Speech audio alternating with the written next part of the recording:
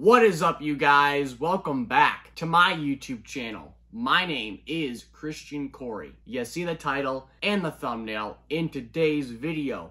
So, without further ado, let's get into it.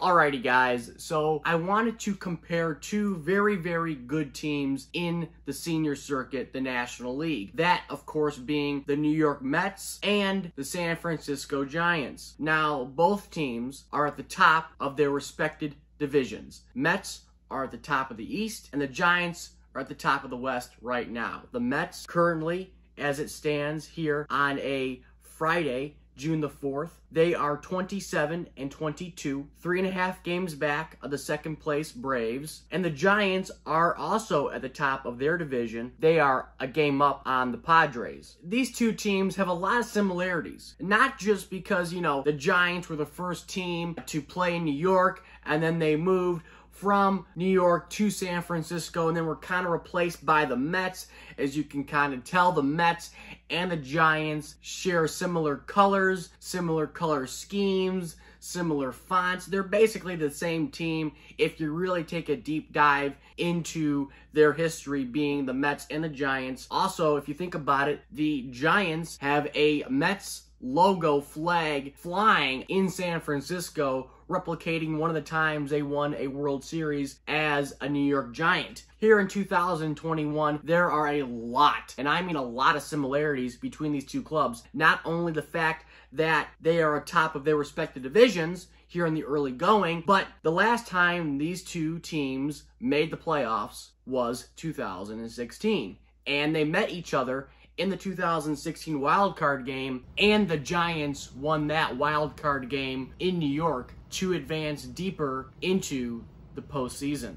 So there's some similarities there, but right now here in 2021, I want to know who has a better shot to go deep into this year's postseason. So let's go over some of the stats for the Mets and for the Giants when it comes to starting pitching, runs scored, and I'll kind of assess what I think of both teams at the end. So let's start off with the New York Mets. So I want to go over the Mets rotation because the Mets rotation is obviously immaculate, especially the top three guys in their rotation being DeGrom, Stroman, and Walker. So, first guy is Jacob DeGrom. I mean, the #1 pitcher in all of baseball, undoubtedly, I would say right now. He is 4-2. He has an ERA under 1 at 0.71, 82 strikeouts in 8 games started this season. So, I mean, he is midway into this thing, and he has an ERA under 1, well under 1, and, he's going for the old Bob Gibson ERA title record he set back in 1968 when Bob Gibson finished the season with a 1.12 ERA to finish out the 68 season. So, the Mets #1 is being a #1 and has been a #1 through the first part of the season here. And then you got Marcus Stroman, not too shabby. The record is about 500 at 4-4, ERA at 2.66. He has 52 strikeouts in 11 games started this season. Now again, DeGrom, I think he had some injury bugs a little bit here and there. Pretty much precautionary measures, I would say, by the Mets when it comes to not allowing DeGrom to make some starts due to fatigue and injuries.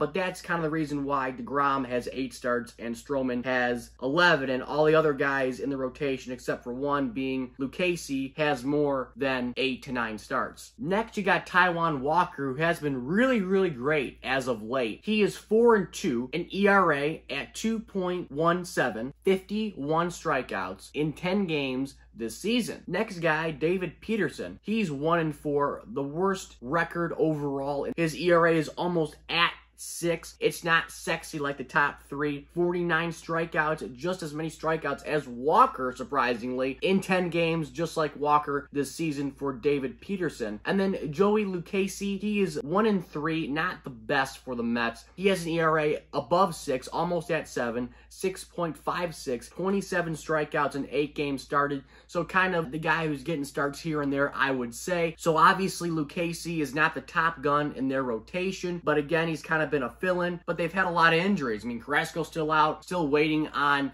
Thor to come back. So that's why you see the top 3 in the Mets rotation having immaculate numbers, and then you see the other 2 being Peterson and Lucchesi not living up to the sexiest numbers here in 2021. But again, overall, the Mets have been doing really well in the starting rotation category. As a rotation combined, they have a record of 14-15. Now, again, basically a game under 500 when it comes to wins and losses. But if you just add in the top 3 guys in their rotation, being DeGrom, Stroman, and Walker, they have a record combined, the top 3 guys, of 12-8. So that is really, really well. If you just eliminate David Peterson and Joey Lucchesi's numbers, they are doing very well in the starting rotation category. And that's why they're winning so many games, because the top 3 is reminiscent of back in 2014 when the Tigers had Verlander, Scherzer, Porcello, I do think was on that squad still, David Price. So they had a lot of guys in the Tigers rotation back in 2014. And this is what the Mets rotation is looking like here in the early going of 2021. But on the other side of the ball for the Mets, they're doing not as well when it comes to the overall performance of their lineup. I have found that the Mets have only won 12 games in where they have scored 5 runs or more through their first 49 to 50 games this season. And if that doesn't put you back in your seat, I've also found out that the Mets are 28th out of 30 in runs scored per game. In all of baseball, they're averaging 3.7 runs per game, and they're only ahead of the Detroit Tigers and the Pittsburgh Pirates. So that means that the worst team in baseball right now, the Orioles, are averaging more runs per game overall than the New York Mets are, a first-place club. So the Mets have been doing great when it comes to starting rotation and pitching-wise, but offense has just not been there through the season. So they got to step it up when it comes to scoring runs. Their wins are coming in this, 1-0, 2-3, 2-0 type of games. They're not blowing out the opposition when it comes to the offense, but their arms are blowing them out of the water, but not the bats. So that's kind of concerning for the Mets here in 2021. All right, so now I want to go over the San Francisco Giants, and I'll go over kind of the same things I did with the Mets when it comes to looking at the Giants rotation and their offensive production overall as a squad here in 2021. So, to start it off with the Giants rotation, we got Johnny Cueto. Johnny Cueto is 4-1, has a 3.45 ERA, 36 strikeouts in 8 games started. 36 strikeouts. That's not a lot of strikeouts, but if you know who Johnny Cueto is as a pitcher and how he has been having success in the major leagues throughout his career, he's not a big strikeout guy. I mean, he might try to fool you a little bit here with the Louis Tiant tilt, but other than that, he's a ground ball type of pitcher, fly ball type of pitcher, fooling hitters when it comes to location deception.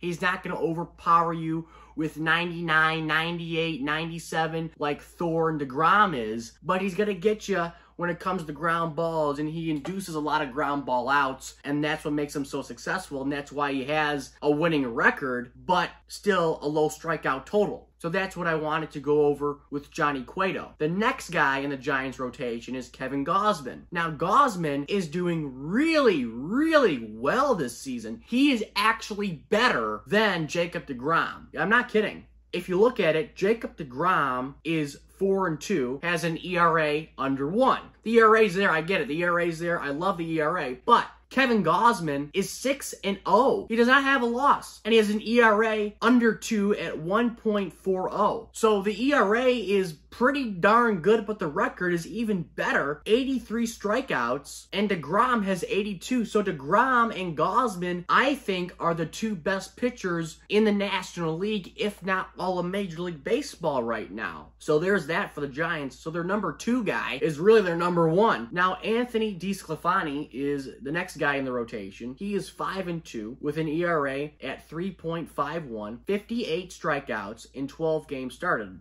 ERA isn't terrible. I mean, it's almost at 4, but I feel like, if you're not Jacob DeGrom, the ERA doesn't matter. As long as you're winning games, which he is, he's 5-2, that's all that matters if you're the Giants and Anthony DeSclafani. Now, Alex Wood is the next guy, the last guy in the rotation right now. He's 5-3, has an ERA of 3.48, 52 strikeouts in 9 games started this season, which isn't terrible. Again, DeSclafani and Wood are doing pretty much the same thing. I mean, DeSclafani is a little bit better, but probably because he started more games than Alex Wood has. So you got to factor that into the Giants' pitching equation as well. The next thing I want to go over is the Giants' run production. The Giants have only won 9 games in which they have scored 3 runs or fewer. This season, the Giants are 9th in all of baseball in runs scored per game at 4.80. They are scoring over 5 runs per game on the road at 5.22. So they are better on the road than they are at home at Oracle Park. Now, to the average sports fan, that may be surprising, but if you know baseball and understand where the Giants play, it's not, because Oracle Park is a very, very big ballpark. On the road, they're scoring more runs because I would say traditionally, for the most part, the National League has pretty small ballparks versus the American League. I know the Eastern Division, the American League is very small, but overall, I would say the National League has collectively smaller ballparks than the American League does. So that's kind of why the Giants are scoring more runs on the road than they are at home. But again, they're 9th in scoring in all of baseball,